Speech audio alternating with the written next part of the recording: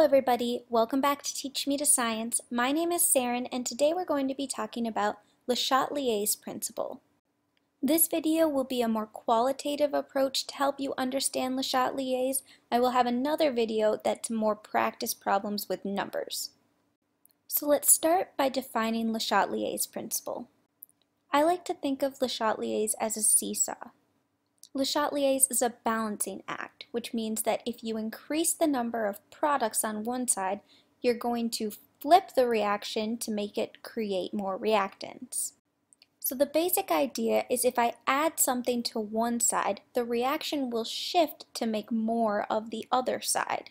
So if I add more reactants, then the reaction will shift to make more products, and vice versa with products and reactants.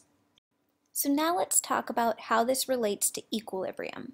Le Chatelier's principle is the mechanism by which reactions try to reach equilibrium.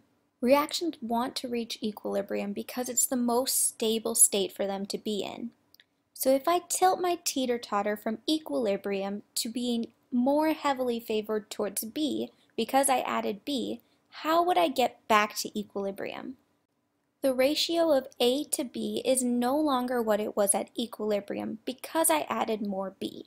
So to get back to equilibrium, Le Chatelier's principle says that the reaction will make more A so that the ratio is restored to what it originally was.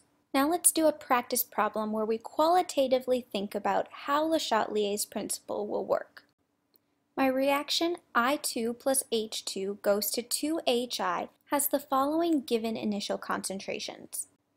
If I add more I2 until its initial concentration has significantly increased, which way will my reaction shift? In this case, I've added more reactants, and Le Chatelier's principle says that the reaction will create more products to reach equilibrium again. This means that the reaction will shift towards the products. I hope you found this video on Le Chatelier's principle helpful. If you could, please like this video and subscribe to my channel. I would really appreciate it. Bye!